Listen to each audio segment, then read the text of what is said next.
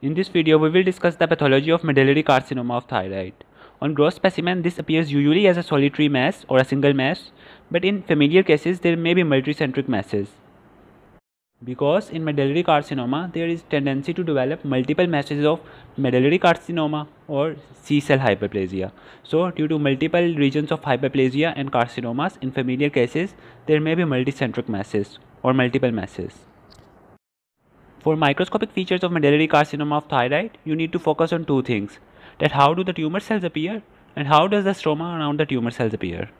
So the tumor cells in medullary carcinoma are polygonal or spindle shaped cells, and they arrange to form nest, trabecula and follicles. And as far as the stroma around these tumor cells is concerned, you have to remember that it characteristically shows amyloid deposition, which is visible as eosinophilic material. And the special stain for this amyloid is Congo red stain. And at last, I discussed in gross morphology that there may be areas of C-cell hyperplasia in cases of multiple familial syndromes. So you can also appreciate multiple masses or multiple hyperplastic lesions on microscopy. So overall, microscopic features are polygonal or spindle shaped cells that form nest, trabecular follicles, and amyloid deposition in stroma.